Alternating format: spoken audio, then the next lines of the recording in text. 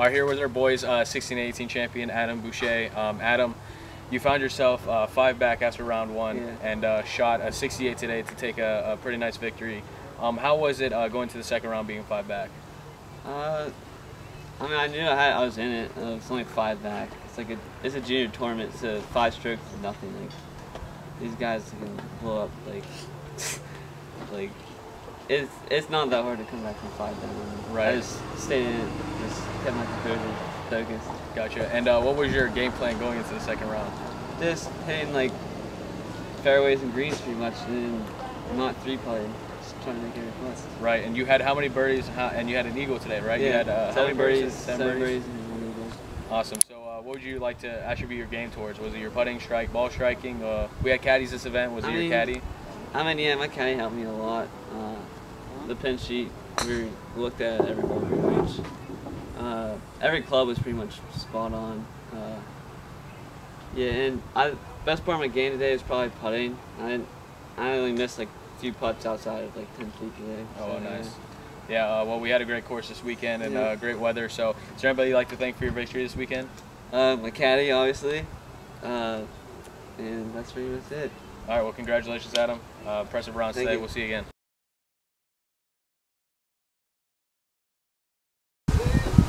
All right, we're here with our boys, 14-15 H Division winner Luke.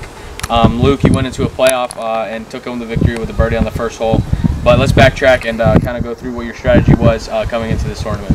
Well, I mean, the plan was to just play well and just play good, basically. Right. That was the plan, but I mean, he played really good. I mean, it was crazy. I mean, shot for just the whole day. It went me up 1, him up 1, he up 1.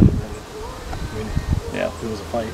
Yeah, you had a 1-shot lead after the first round, and then he shot a 75 and you shot another 76, and he kind of took home the tie there. Did you feel like coming into the last couple of holes that you had some work to do, or did you feel like it was something close? Well, I was on hole 16 in 2 and I made a 5, so then from there I was like, well, okay, let's just from here. I was like, I have to play, well now to win. Right. And how do you feel like the course played for you? Do you feel like the course was in great shape and all that? It was pretty nice, I guess. Awesome. Cool. Well, is there anybody you'd like to thank for your victory this weekend?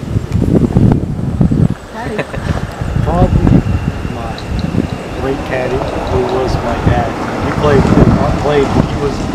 he did pretty good. So. He made it through the hills here. Yeah, that's all that matters. So, well, congratulations on your victory, Luke. Another time seeing you here in the winner's circle. So, look forward to seeing you more.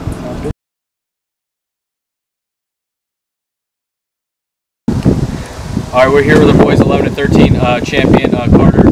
Carter, you shot a 98 the first round, but then improved by 13 shots on the second round with an 85.